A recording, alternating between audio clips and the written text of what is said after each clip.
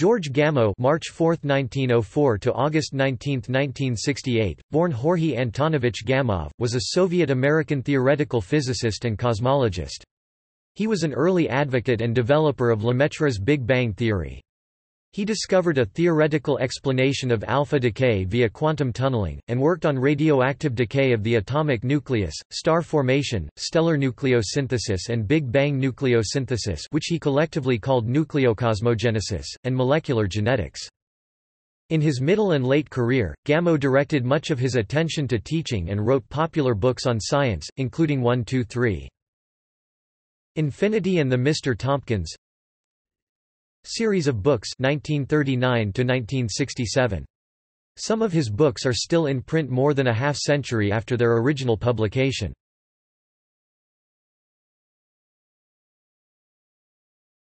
Topic: Early life and career. Gamow was born in Odessa, Russian Empire. His father taught Russian language and literature in high school, and his mother taught geography and history at a school for girls. In addition to Russian, Gamow learned to speak some French from his mother and German from a tutor. Gamow learned fluent English in his college years and later. Most of his early publications were in German or Russian, but he later switched to writing in English for both technical papers and for the lay audience. He was educated at the Institute of Physics and Mathematics in Odessa 1922–23 and at the University of Leningrad 1923–1929. Gamow studied under Alexander Friedman for some time in Leningrad, until Friedman's early death in 1925. He aspired to do his doctoral thesis under Friedman, but had to change dissertation advisors. At the university, Gamow made friends with three other students of theoretical physics, Lev Landau, Dmitry Ivanenko, and Matvey Bronstein. The four formed a group known as the Three Musketeers, which met to discuss and analyze the groundbreaking papers on quantum mechanics published during those years. He later used the same phrase to describe the Alpher, Hermann, and Gamow group. On graduation, he worked on quantum theory in Göttingen, where his research into the atomic nucleus provided the basis for his doctorate. He then worked at the Theoretical Physics Institute of the University of Copenhagen from 1928 to 1931, with a break to work with Ernest Rutherford at the Cavendish Laboratory in Cambridge. He continued to study the atomic nucleus, proposing the liquid drop model, but also worked on stellar physics with Robert Atkinson and Fritz Houtermans. In 1931, Gamow was elected a corresponding member of the Academy of Sciences of the USSR at age 28, one of the youngest in the history of this organization. During the period 1931 to 1933, Gamow worked in the physical department of the Radium Institute, Leningrad, headed by Vitaly Chlopin. Europe's first cyclotron was designed under the guidance and direct participation of Igor Kurchatov, Lev Mysovsky and Gamow. In 1932, Gamow and Mysovsky submitted a draft design for consideration by the Academic Council of the Radium Institute, which approved it. The cyclotron was not completed until 1937.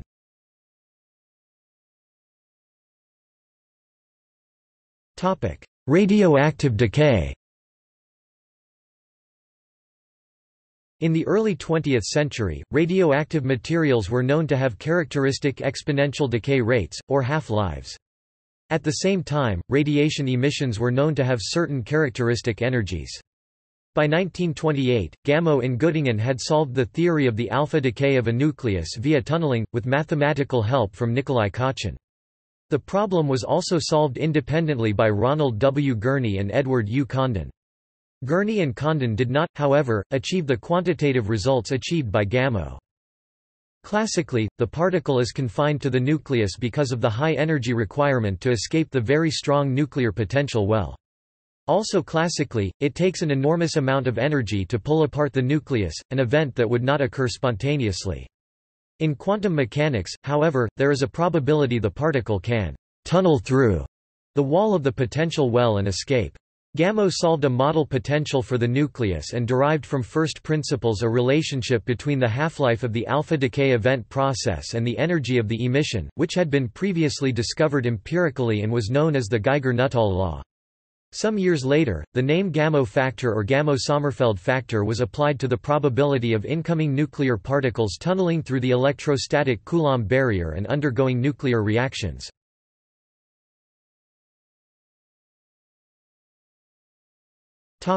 Defection.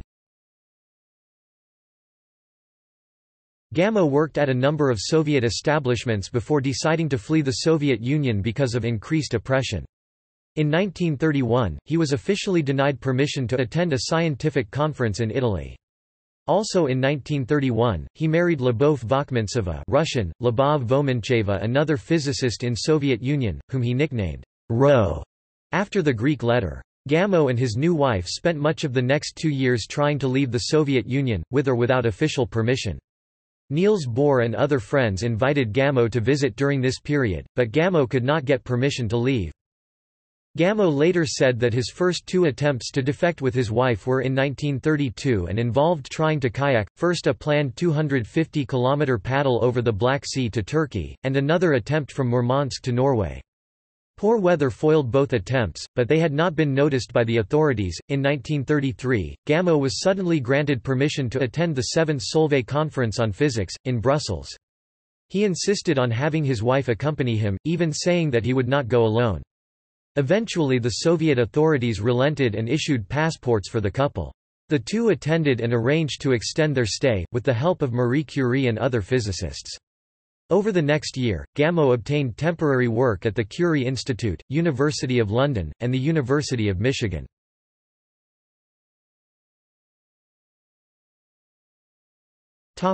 Move to America. In 1934, Gamow and his wife moved to the United States. He became a professor at George Washington University (GWU) in 1934 and recruited physicist Edward Teller from London to join him at GWU. In 1936, Gamow and Teller published what became known as the Gamow-Teller selection rule for beta decay. During his time in Washington, Gamow would also publish major scientific papers with Mario Schenberg and Ralph Alpher. By the late 1930s, Gamow's interests had turned towards astrophysics and cosmology. In 1935, Gamow's son, Igor Gamow, was born. In his 1947 book, Gamow's dedication was, "To my son Igor, who wanted to be a cowboy." George Gamow became a naturalized American in 1940. He retained his formal association with GWU until 1956. During World War II, Gamow did not work directly on the Manhattan Project producing the atomic bomb, in spite of his knowledge of radioactivity and nuclear fusion. He continued to teach physics at GWU and consulted for the U.S. Navy. Gamow was interested in the processes of stellar evolution and the early history of the Solar System. In 1945, he co-authored a paper supporting work by German theoretical physicist Carl Friedrich von Weizsäcker on planetary formation in the early Solar System. Gamow published another paper in the British journal Nature in 1948, in which he developed equations for the mass and radius of a primordial galaxy, which typically contains about 100 billion stars, each with a mass comparable with that of the Sun.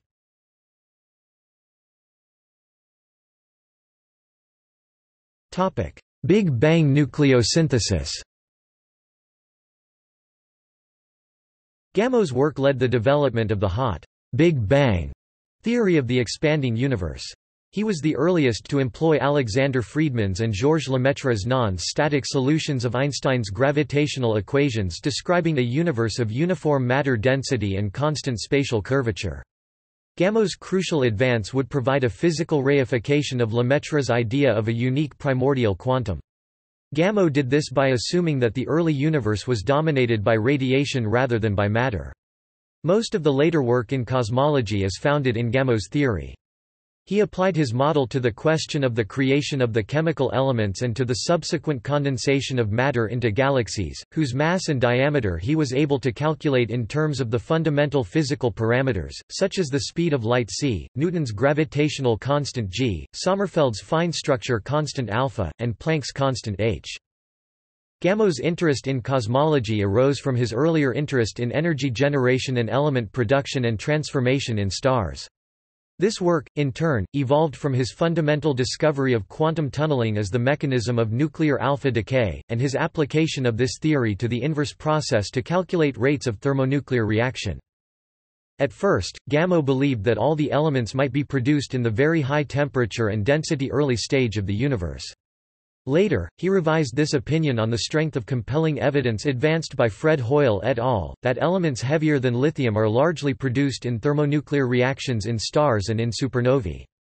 Gamow formulated a set of coupled differential equations describing his proposed process and assigned, as a Ph.D. dissertation topic, his graduate student Ralph Alpher the task of solving the equations numerically.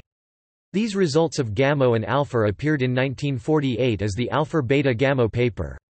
Beta later referred to this paper as being wrong. Before his interest turned to the question of the genetic code, Gamow published about 20 papers on cosmology. The earliest was in 1939 with Edward Teller on galaxy formation, followed in 1946 by the first description of cosmic nucleosynthesis. He also wrote many popular articles as well as academic textbooks on this and other subjects. In 1948, he published a paper dealing with an attenuated version of the coupled set of equations describing the production of the proton and the deuteron from thermal neutrons. By means of a simplification and using the observed ratio of hydrogen to heavier elements, he was able to obtain the density of matter at the onset of nucleosynthesis and from this the mass and diameter of the early galaxies. In 1953 he produced similar results, but this time based on another determination of the density of matter and radiation at the point at which they became equal. In this paper Gamow determined the density of the relict background radiation from which a present temperature of 7 K is trivially predicted, a value slightly more than twice the presently accepted value. In 1967 he published a reminder and recapitulation of his own work as well as that of Alpher and Robert Herman, both with Gamow and also independently of him. This was prompted by the discovery of the cosmic background radiation by Penzias and Wilson in 1965, for which Gamow, Alpher and Herman felt that they did not receive the credit they deserved for their prediction of its existence and source. Gamow was disconcerted by the fact that the authors of a communication explaining the significance of the Penzias-Wilson observations failed to recognize and cite the previous work of Gamow and his collaborators.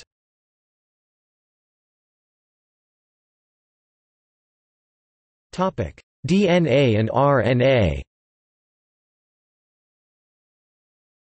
In 1953, Francis Crick, James Watson, Maurice Wilkins and Rosalind Franklin discovered the double helix structure of the DNA macromolecule. Gamow attempted to solve the problem of how the ordering of 4 different bases adenine, cytosine, thymine and guanine in DNA chains might control the synthesis of proteins from their constituent amino acids. Crick has said that Gamow's suggestions helped him in his own thinking about the problem.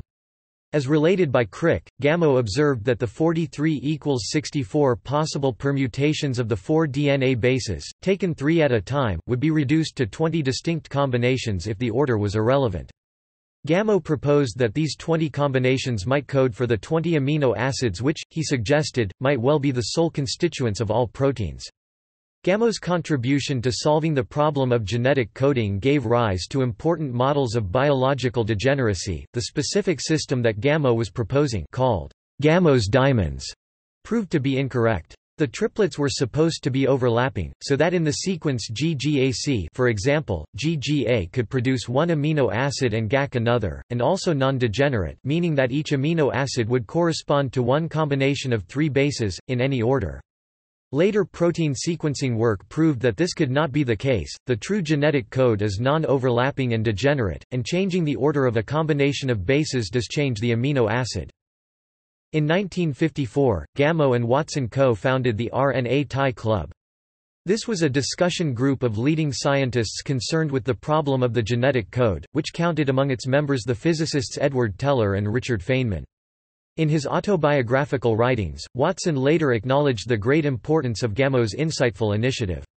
However, this did not prevent him from describing this colorful personality as a zany, card trick playing, limerick singing, booze swilling, practical joking, giant imp.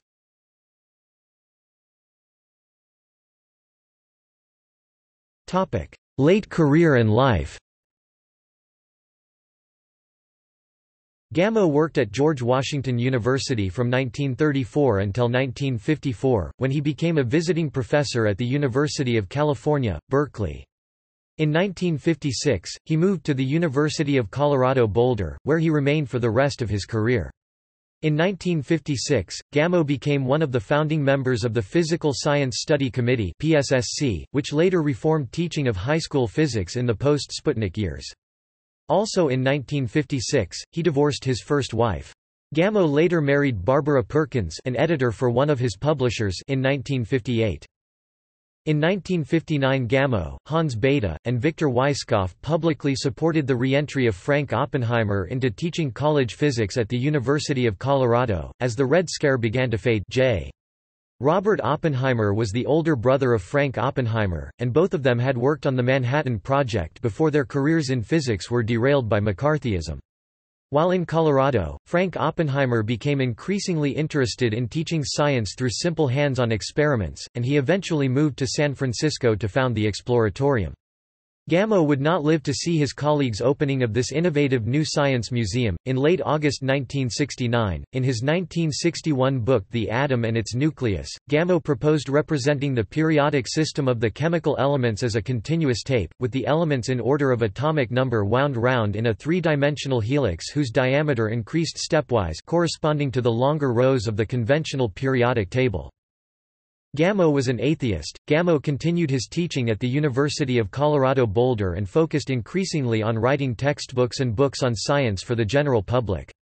After several months of ill health, surgeries on his circulatory system, diabetes and liver problems, Gamow was dying from liver failure, which he had called the weak link that could not withstand the other stresses. In a letter written to Ralph Alpher on August 18, he had written, "The pain in the abdomen is unbearable and does not stop." Prior to this, there had been a long exchange of letters with his former student, in which he was seeking a fresh understanding of some concepts used in his earlier work, with Paul Dirac. Gamow relied on Alpher for deeper understanding of mathematics.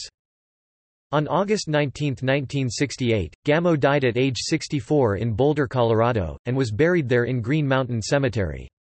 The Physics Department Tower at the University of Colorado at Boulder is named for him.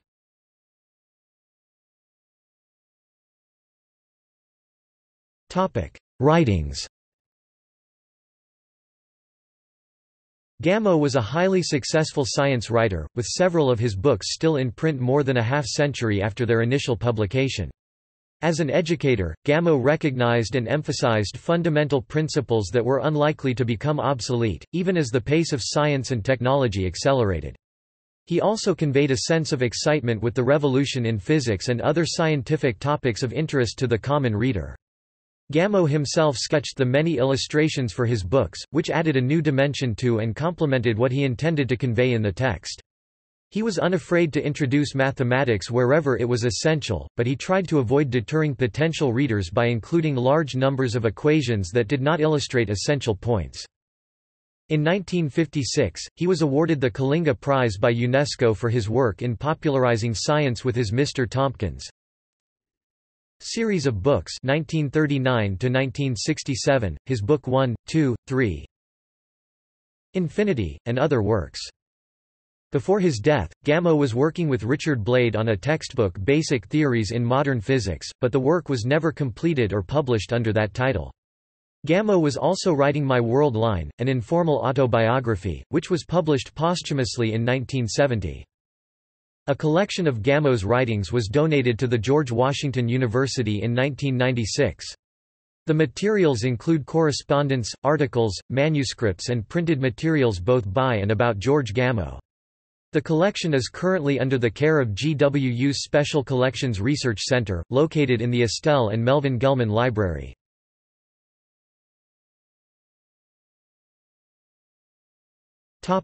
Books.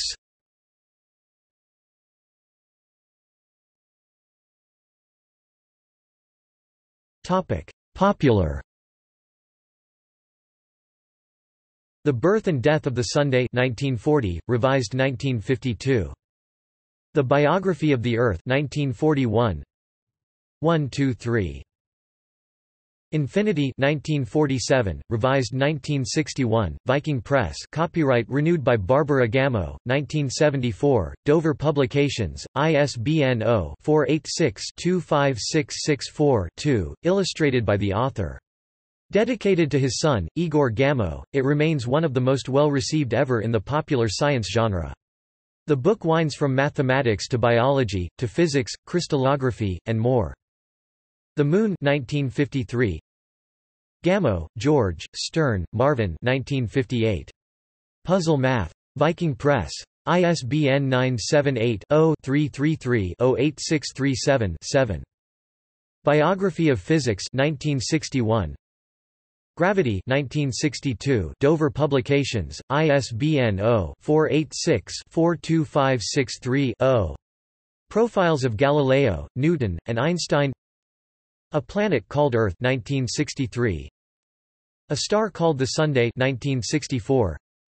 30 Years That Shook Physics, The Story of Quantum Theory, 1966, Dover Publications, ISBN 0-486-24895-X. My World Line, An Informal Autobiography 1970, Viking Press, ISBN 0-670-50376-2. Mr. Tompkins series. Throughout these books, Mr. Tompkins is introduced as C. G. H. Tompkins, to emphasize the notion of CGH physics. Mr. Tompkins in Wonderland 1940, originally published in serial form in Discovery magazine UK in 1938. Mr. Tompkins Explores the Atom 1945. Mr. Tompkins Learns the Facts of Life 1953, about biology. Mr. Tompkins in Paperback 1965, combines Mr. Tompkins in Wonderland with Mr. Tompkins Explores the Atom, Cambridge University Press, 1993 Kanto edition with foreword by Roger Penrose. Mr. Tompkins Inside Himself 1967, a rewritten version of Mr. Tompkins Learns the Facts of Life giving a broader view of biology, including recent developments in molecular biology. Co-authored by MYCAs. The New World of Mr. Tompkins 1999, co-author Russell Stannard updated Mr. Tompkins in paperback ISBN 9780521630092 as a hardcover. Science textbooks. The Constitution of Atomic Nuclei and Radioactivity 1931, Structure of Atomic Nuclei and Nuclear Transformations 1937, Atomic Energy in Cosmic and Human Life 1947, Theory of Atomic Nucleus and Nuclear Energy Sources 1949, co-author C. L. Critchfield. The Creation of the Universe 1952, Matter, Earth and Sky 1958, Physics, Foundations and Frontiers 1960, co-author John M. Cleveland. The Atom and Its Nucleus 1961, Mr. Tompkins Gets Serious, The Essential. George Gamow 2005, edited by Robert Order, Pi Press, ISBN 0-13-187291-5. Incorporates material from Matter, Earth, and Sky and the Atom and Its Nucleus. Notwithstanding the title, this book is not part of the Mr. Tompkins series.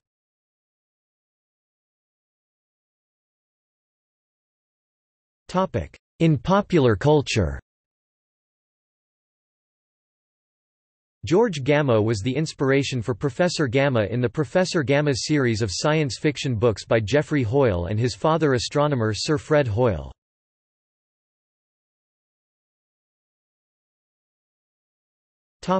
See also: